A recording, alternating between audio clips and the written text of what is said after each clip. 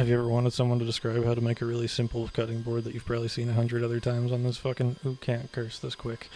I guess I just did though. So this cutting board is going to be out of walnut. I'm making two kinds, one out of walnut, one out of maple, and you're seeing the walnut one. I skipped over the whole like milling process of the wood because that's really boring. It's not fucking boring, it's just boring.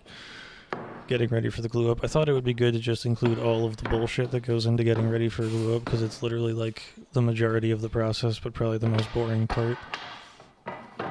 I ripped the walnut down into 2-inch strips because I feel better doing it that way. I don't know if there's any good reason to, but it makes me feel better, so that's why I did it.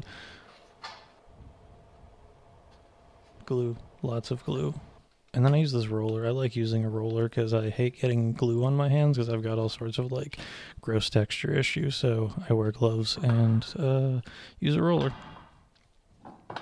More of the boring ass glue up. I don't like try to get these perfectly even, just like enough so that I don't lose a ton of material off the end, but I make everything about an inch longer than it needs to be.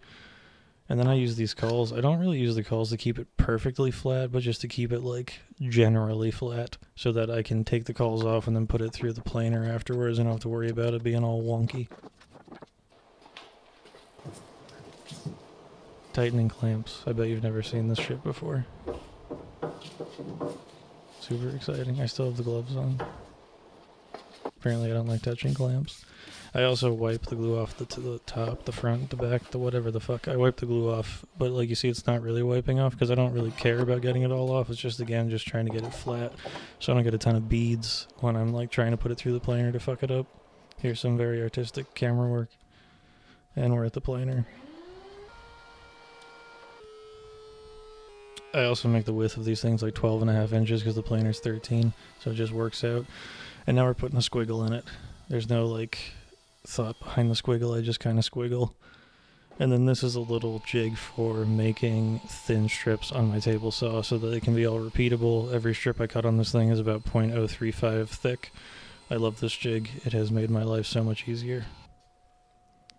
Fancy shot of me putting more glue on. There's like so many glue ups involved with this whole thing, so just keep your pants on. I started putting the strips on like this, like they're almost veneer. I found that to be way easier than like putting the strip between the board and trying to squish them together. This way I can like make sure that it's placed correctly. And yeah, the strip is on there now, so I can just flop that bitch down and tighten her up. And we have more putting clamps on. I didn't wear gloves this time because I wasn't really dealing with a lot of glue. It just clamps out the ass, like every clamp you can imagine. Just put fucking clamps all over that thing.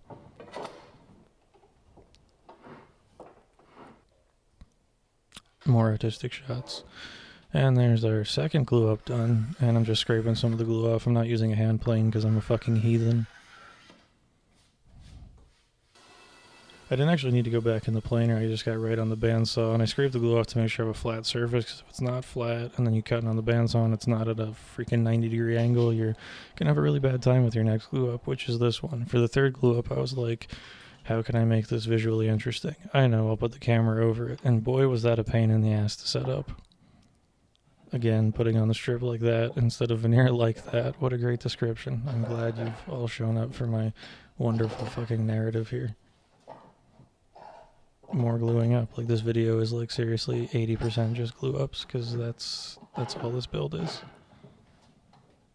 And we're tightening clamps again. And no gloves again because I'm not really dealing with a ton of glue. Just wiping it flat to get ready for... What are we doing next? I don't remember. I guess I'll find out when I keep watching the video with all of you. More clamps, of course. All the clamps.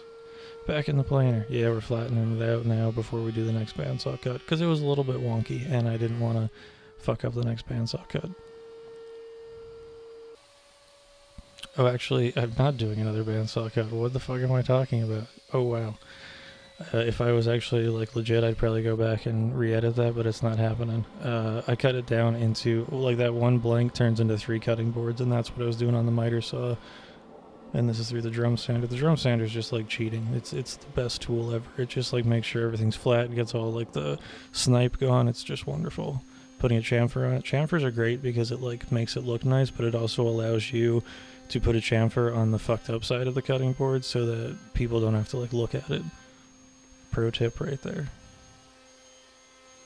It also scares the shit out of me to use my router table. I really just imagine my hand going into that fucking bit and having a bad time. And then like some of these boards had voids on them, so I'm using epoxy to fill the voids, because of course. And I use this is the first time I used this black dye. This stuff was like thicker and blacker than like a bloody upper GI shit. It was amazingly black. I was actually worried that it was going to stain the board, but worked out pretty well.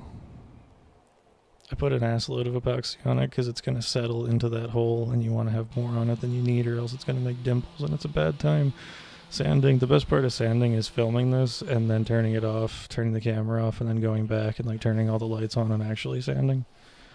I just use walrus oil, which is basically like fancy mineral oil. And they're done. This is the two kinds of boards: walnut with a squiggle and maple with a squiggle.